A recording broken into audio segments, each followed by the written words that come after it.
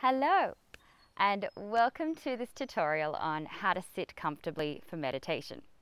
This is probably one of the biggest questions that I'm asked when I'm teaching meditation and yoga is how do I sit comfortably? And in fact, it's one of the things that really deters a lot of people from meditating because it's just so uncomfortable to sit for such long periods of time.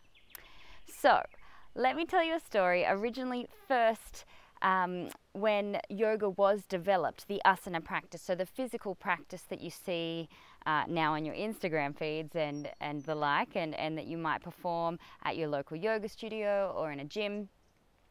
These movements were designed to create a balance in the body between strength and flexibility so that people could sit for long periods of time and meditate, to basically remove the level of discomfort that becomes distracting to us when we are out of balance in our bodies. So a lot of the times it's really great to do an asana practice, to do a physical practice before you meditate, to just get rid of any tension in the body. Obviously that one practice is not going to eliminate all tension, but it'll also develop the strength to sit for long periods of time so you can be a little less distracted by the body at least. And then it's only the mind that you have to deal with. So I'm going to give you a few tips on how you might sit comfortably. So first tip is if you are sitting, I suggest you sit up on something to make your hips higher than your knees.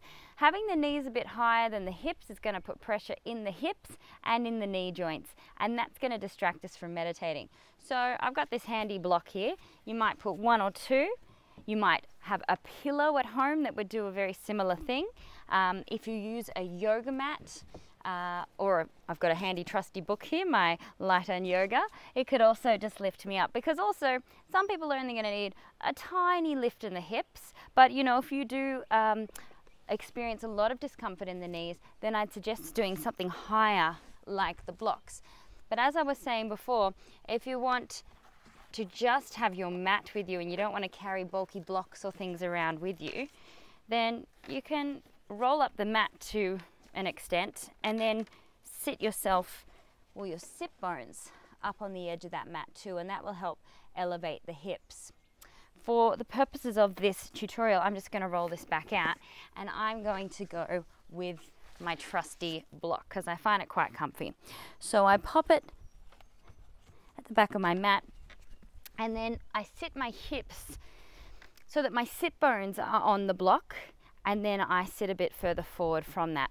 So now you can see the whole angle of my body has changed. My knees are angling down, and there's a little bit more weight being bared in the shins as well as the buttocks. Now, one key thing I really learnt that completely changed my meditation experience for me was to give my hips and my pelvis a little bit of an anterior pelvic tilt. So what do I mean by that? I'm going to turn via the side so you can have a real good look at this. I'll just remove the block for the moment.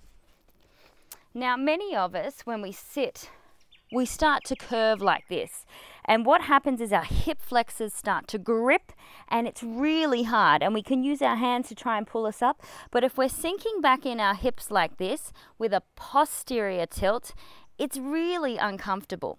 However, if I do the opposite and put a slight anterior pelvic tilt, it's going to help me to stack my entire pelvis and spine. So you can see this is quite difficult. I'm dealing with a broken, or not a broken spine, but a rounded spine. I'm compressing all the organs that I use to help me breathe well, which is also important. But as soon as I lift up and then ever so slightly feel like I'm sticking my butt out, you'll see my entire posture changes. And what I'm doing is allowing for the natural stack of the spine. And if we can find that balance where we are just stacking the bones on top of one another in their natural arrangement with that slight S curve in the lower back, then we also don't have to grip our muscles as much. So we're not going to fatigue and we can sit for much longer periods of time. So one way of really achieving this anterior pelvic tilt, and you might have heard it in a yoga class before, is to grab your butt cheek, pull it out so that you can feel the firmness of your sit bone coming down onto the ground, and then grab the opposite one and then lift up. Now, if you are someone who has lordosis and sits in the lower back and has a natural S-curve, like a really big S-curve, I should say, we all have a natural S-curve, but if you have a really big S-curve, you might want to just keep it a little bit more neutral. But for those of us who are quite tight in our hip flexors, just pulling out that buttock flesh and tilting the pelvis ever so slightly forward helps us to stack. Great.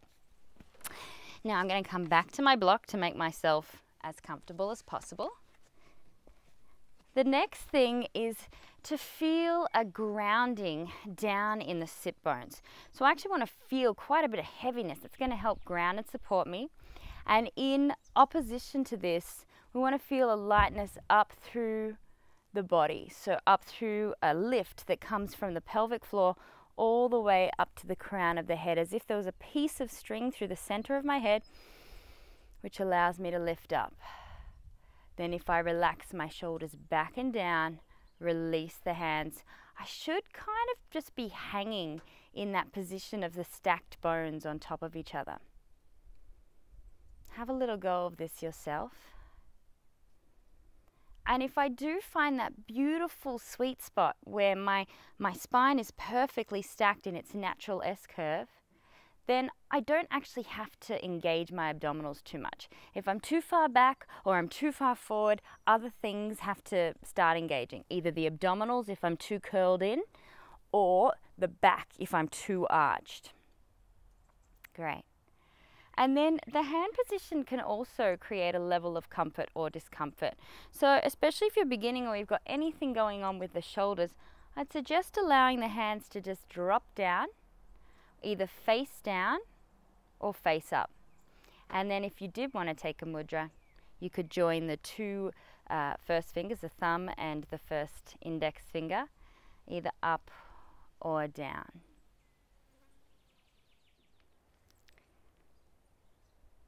And then finally, if you prefer to meditate in a chair, same concept. You want to make sure that your hips are a little higher than your knees. So if the chair is quite short and your knees are above here, same thing. You're going to feel that tension in the hip flexors. It's going to be really, really hard to concentrate.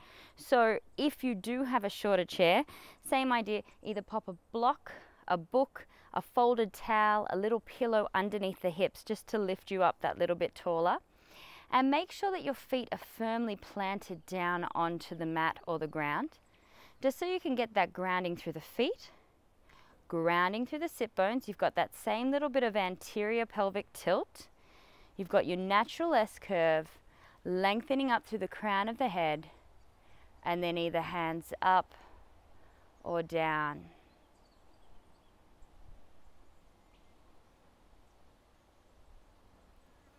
Great.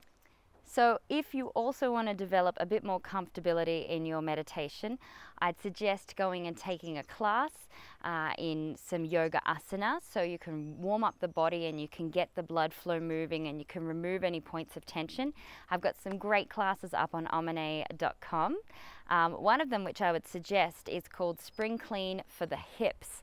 And the reason being, you create a lot of space and flow in and around the hips, and the hips are where a lot of us experience the most tension in our meditation. Great. I hope this helps you out for your meditation. Namaste.